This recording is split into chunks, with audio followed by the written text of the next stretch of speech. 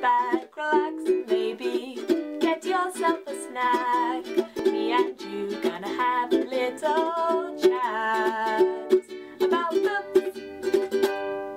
And then we are going on to the second one in the series, which is The Great Hunt. This one continues the story of the same characters, but I'm not going to give any spoilers away. But let's get into the editions that we already know and see how they've changed from the first to the second book. The first one, which was the original publication again, published by Tor, and this one has artwork by Daryl K. Sweet again. It was published in 1991 and has 705 pages, and again it's a mass market paperback. This one has three main characters. We get, I think, Rand, who is holding this sort of trumpety horn thing. Then we get a young lady and another rather broad, tall fellow who I'm imagining could be loyal. I'm not sure. He doesn't look that human, so let's put it that way. He could be loyal. In the background also, I don't know if you can see, but there is a very small figure who I'm guessing is a Trolloc. Trollocs are the bad guys of this series, or at least in the first few books, they definitely are the bad guys. And they are kind of like a cross between various animals and ogres and trolls and all sorts of horrible things that you could imagine is kind of thrown into a Trolloc. That, I think, is a Trolloc in the background, so I like that small reference, which is really nice.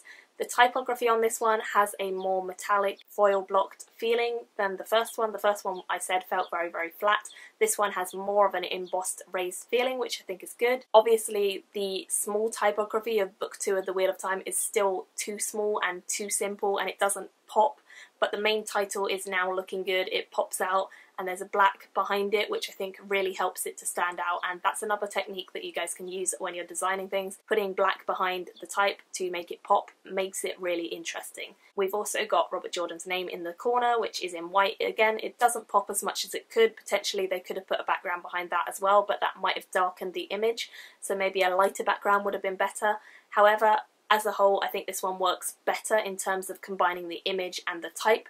On the original artwork, there's actually more Trollocs in the corner, which I think is really creepy and cool. They're kind of sneaking up on our main characters, which I like because that definitely happens a lot in the book. We have this kind of wooded, really nice landscape. I have to say, Daryl K. Sweet's illustrations of landscapes, I do really like his landscape drawing. I think he's very, very good at depicting landscapes. Figures I find a little bit harder to believe because they're painted and it's very obviously painted. They're not realistic enough to be photography. But I do think as an artwork I would still buy the artwork.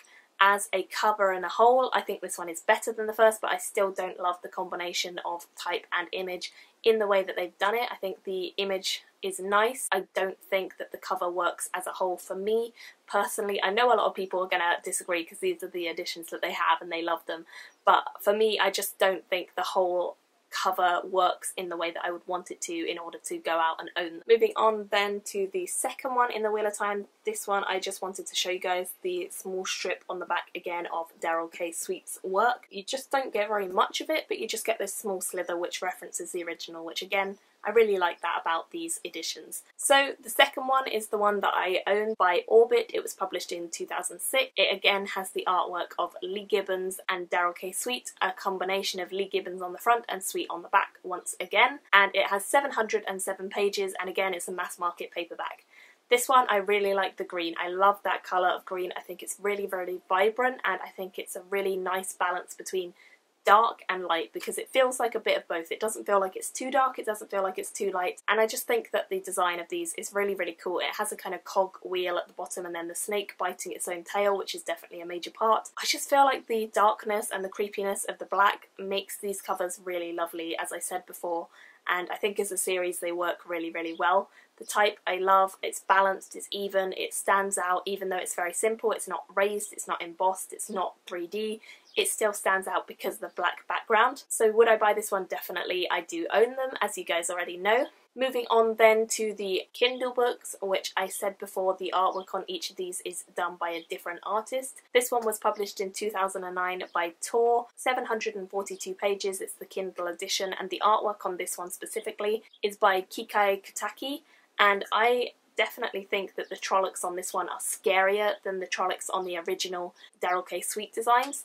This Trolloc is not looking too happy. He's in the centre of the frame. He comes in from the side. He's got a muzzle that's very, very large in frame, and I don't like the look of him. I wouldn't like to come across him in the night, which is exactly what some of our main characters are definitely doing. In the back of the frame, we can see them as they walk along. One of them's holding up the horn. I'm presuming again that this one is Rand. I'm not sure though. And then we've got a few other main characters too. And I definitely think that this one has a more ethereal, fantastical feeling because of the picture of the Trolloc right at the forefront. I do like this artwork more than I like the first one of the Kindle editions.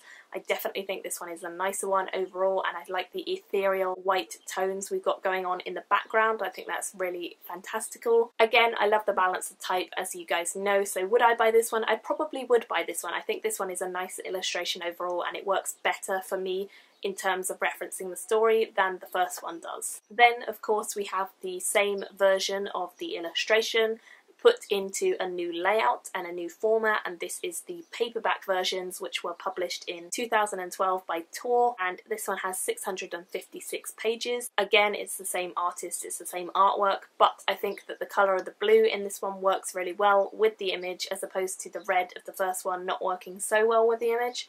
I think that the blue gives a darker tone and it's more like it's nighttime and things like that, which it definitely seems to be in this image. I don't know, I just like this colour blue, I think. Maybe that's why I like this cover more. But I do really enjoy this cover as a whole, and I think this one is nicer. Again, I would probably buy this. It's more for the illustration. The illustration definitely is what's raising this one in terms of the first one and this one comparison. I think the illustration of this one just works better for me overall. I think it's a nice cover and I love the style and layout of it, and the illustration works, which it didn't on the first, but it does on this. Then we have the continuation of the really newly released ones in 2014 by Orbit, and this one is a paperback with 720 pages. Again, I really like the way that they fade the rings into the background using a darker colour of the background. So we've got the green of the background that's quite a mossy green, and then we've got a darker mossy green for the actual rings. I like the fact that the rings are not in the centre, they're cut off. It's quite a disjointed design, but it works really, really well, which is quite unusual. It just seems to flow really fluidly, and the type, you've got The Great Hunt, it just flows really well, which is nice to see. Again, you've got the title of Robert Jordan's name at the bottom without anything behind it, so you can very clearly see who it's by, and the colour that they've used fits with the type generally. It just works. It works better than the first one as well, I think, because it has more of similar tones than the first one. The first one, the red stands out maybe a little too much, whereas this one, it's got more similar tones throughout, and I like it a lot more. So again, if I wasn't already collecting them in the other editions, I would buy this one, and I do like this edition of them. Then we move on to the Italian depiction from Fanucci. This one was published in 2006. It has 708 pages and it is a paperback. It's the continuation of the one I showed you guys for The Eye of the World. This one, again, we've got a character holding up a horn, so I'm guessing by now you guys can probably realise that a horn is a pretty essential part of book 2. I'm not going to say why or anything like that, but there is a horn in there for sure. We've got the similar character that we saw on the earlier covers I showed you guys. This one kind of harks back to the earlier illustration by Sweet, which I think is really nice. These definitely seem to be like reimaginings of Sweet's work, which I like a lot. And I do like the pastel tones of this one. I think it's a nice colour scheme. Again, we've got this kind of white ethereal background going on, and I think this one works, but I don't like it as much as I like the first one in this series. So again, maybe that's just me, I don't know. I would love to hear what you guys think of all of these, but I personally prefer the first one in the Fanucci editions than this one. Then we come back to some of my favourite ones, which are the Portuguese covers by Bertrand, and this one was published in 2007 and has 738 pages. This one I love. I love the colour scheme of this one. I think the colours of these ones are fantastic. They are so bright, so vibrant. The black behind really makes them pop out, which is great.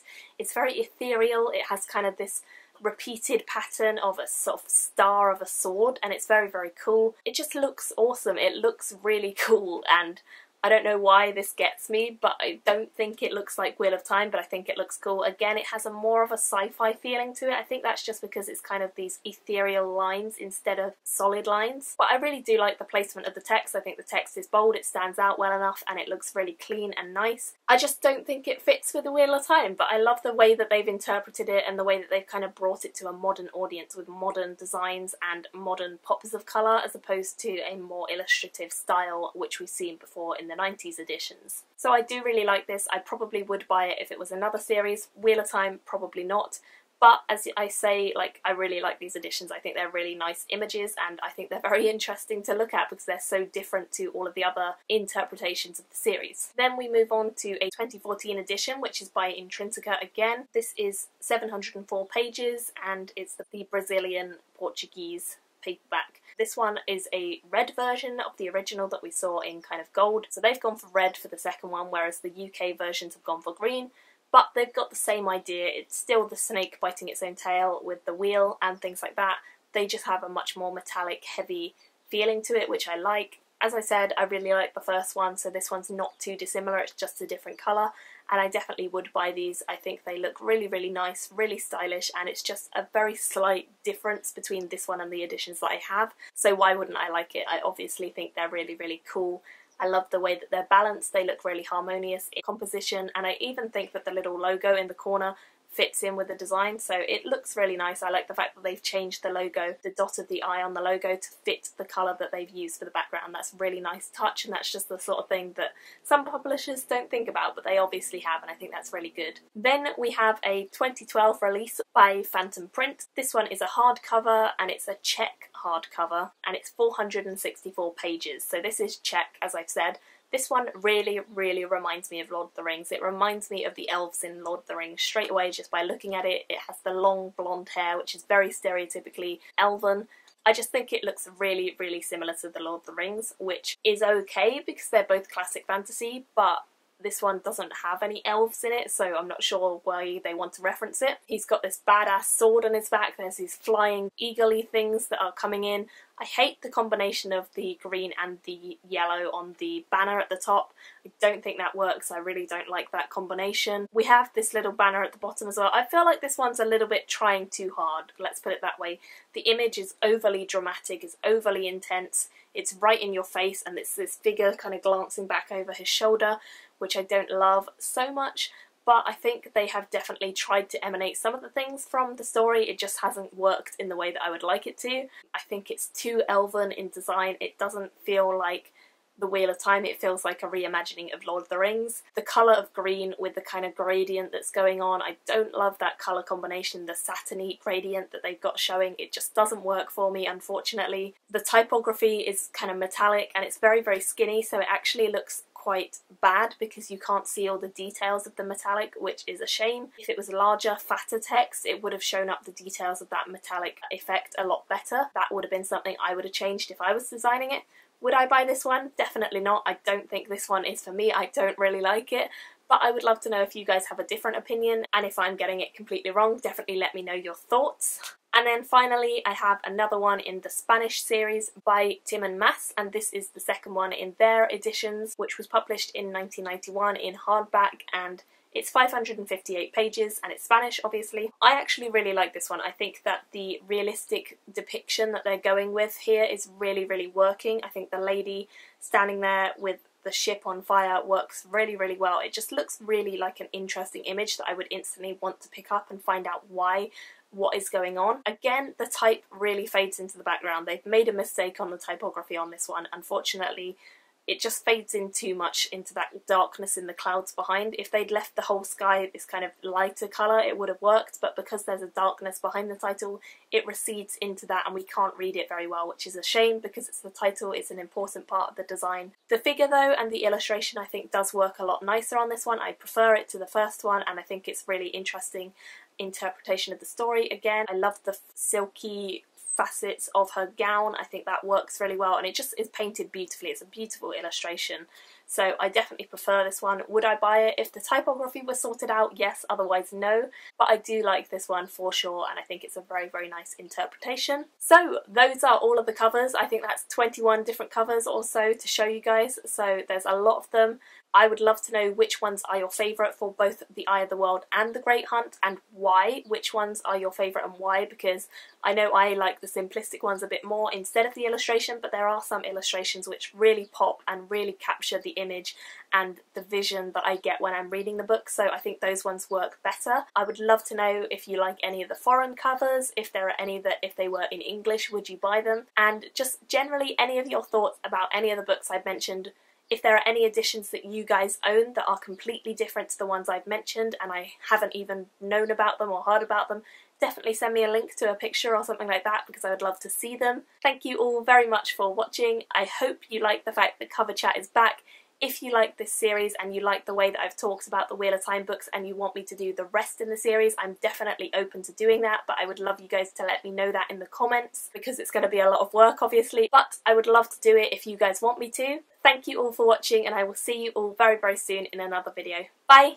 Me and you gonna have a little